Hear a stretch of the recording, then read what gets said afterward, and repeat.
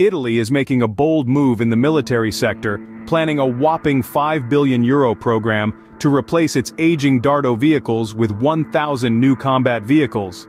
This ambitious program is not just about modernizing Italy's fleet, it's about creating a new standard in combat vehicles, designed to tackle threats from improvised explosive devices and anti-tank missiles. The vision is for a vehicle that can share targets with other platforms and use a wide range of ammunition. The Italian government isn't going it alone.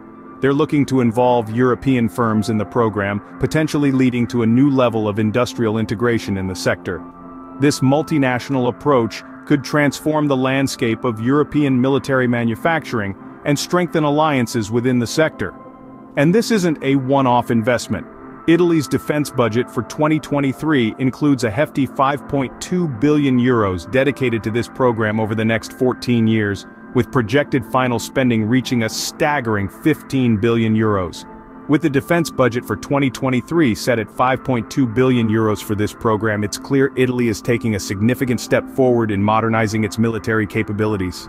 This new vehicle isn't just about quantity, it's about quality and technological advancement. Indeed, the combat vehicle that Italy is planning to introduce is set to be a game-changer in the military arena.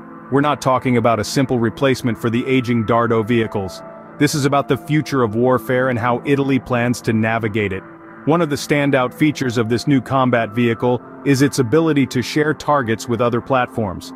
This means that information about enemy positions or movements can be shared in real time with other units, making for a more coordinated and effective response.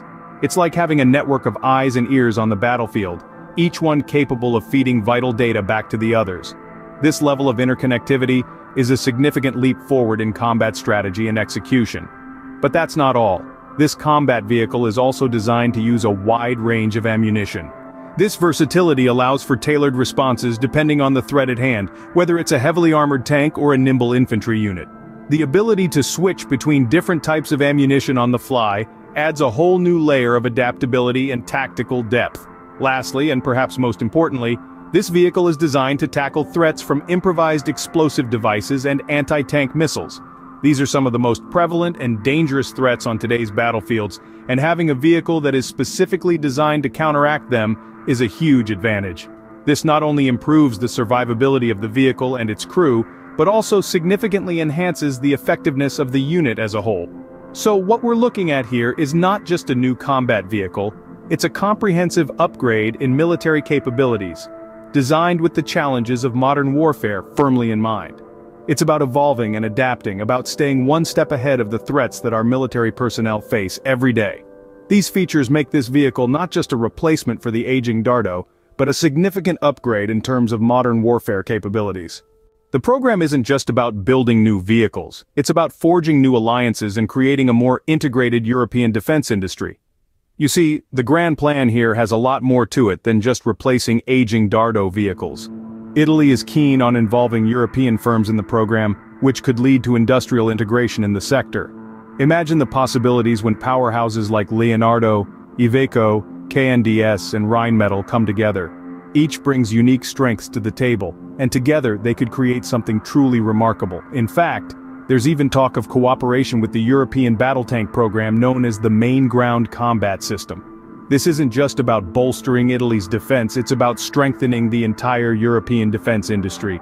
It's about creating a system where targets can be shared with other platforms, where a wide range of ammunition can be used, and where threats from improvised explosive devices and anti-tank missiles can be tackled effectively. This program could be a catalyst for more European cooperation on big-ticket programs, a move that has been stressed as necessary for the future of the sector. It's a bold vision, and if successful, it could change the face of the European defense industry. As with any ambitious project, there are challenges to overcome and a long road ahead. Currently, a significant hurdle is the formation of an industrial consortium to handle a feasibility study. This is a crucial first step in determining the program's viability. The consortium's formation is a meticulous process, necessary to ensure a robust and effective team that can successfully drive the project forward. Further, the creation of these state-of-the-art combat vehicles may require longer development times. This isn't surprising given the complexity of the task at hand, but it underscores the need for prompt action. It's essential that the consortium comes together swiftly to allow ample time for thorough development and rigorous testing of the vehicles.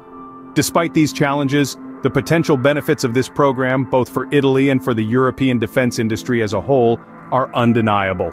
This initiative could catalyze more European cooperation on big-ticket programs, fostering a more integrated, efficient, and resilient defense sector.